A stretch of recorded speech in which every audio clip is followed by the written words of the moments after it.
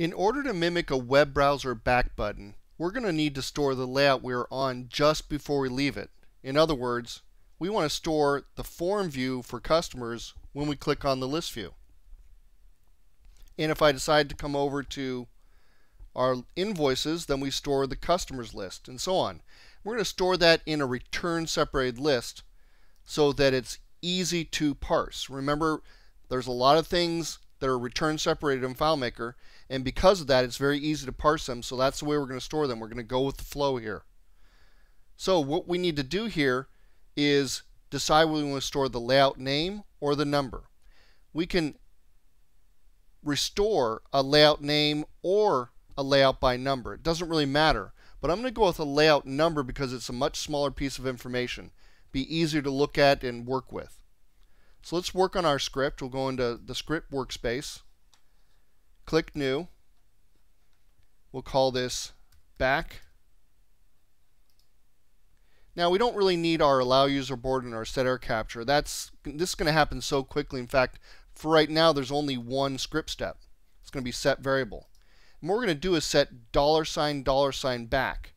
And we need it to be a global variable because it needs to persist beyond the script. So we're going to be running it over and over and over again. Each time we navigate to a layout, we're going to run it. And so this needs to stay beyond this script. Now the formula is pretty simple too. We want the get layout number.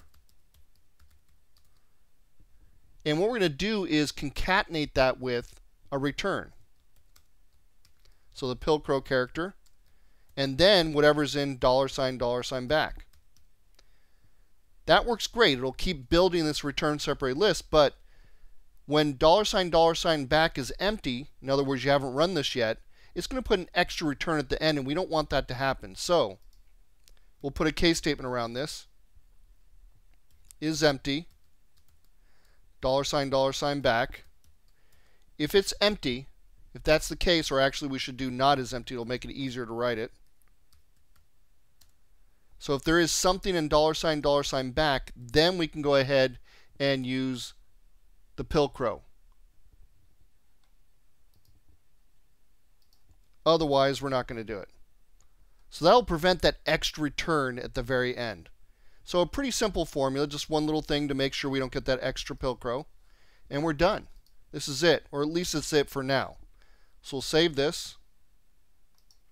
Now the question is, how do we actually run this? When do we run it? So we could attach it to any script, at the end or the beginning, depending on what you want to do, that navigates to each layout. So we might have a script that navigates to the customer's form and a script that navigates the customer's list, and maybe there's one that does this, and there's all kinds of things that might get to where we're going. And that's going to make a lot of pieces of code that we have to attach there. Sure, we're going to modularize it and do perform script, but it's going to be a hassle, and we'll probably forget and things like that. Better to centralize the code by using a script trigger here.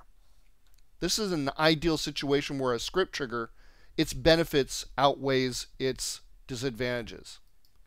So what we're going to do is go into the Layouts menu, Layout Setup, go to the Script Trigger section, and say On Layout Exit.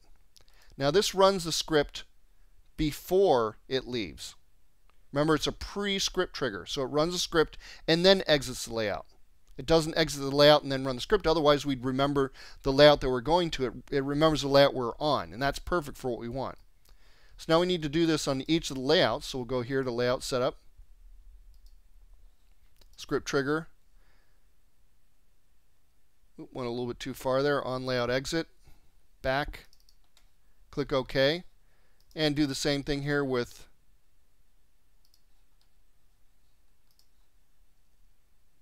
there, a little too far again, On Layout Exit. Always wish they'd make that dialog a little bit bigger. And we'll keep going through this. There's really only several layouts we need to worry about, so it won't take that long. There we go. And we got 2 more to go.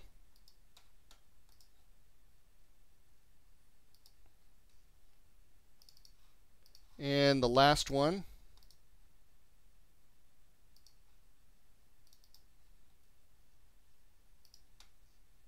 And there it is. So now we've got that script trigger attached. You can see the little icon in the lower right hand corner here. And I'll go back to customers here. Go to browse mode. Pull up our data viewer. Go to the current section. You notice that there's nothing in there. But as soon as we navigate somewhere, it should run that script and put a value in there. And you can see there's a 1 in there now. Now if I go over there, it doesn't matter how we get there, but if I go over to any other layout, back to form, puts the 2 in there. So now you can see it's storing these values in there no matter where I'm at. And it'll keep putting them together, and we're putting them on top.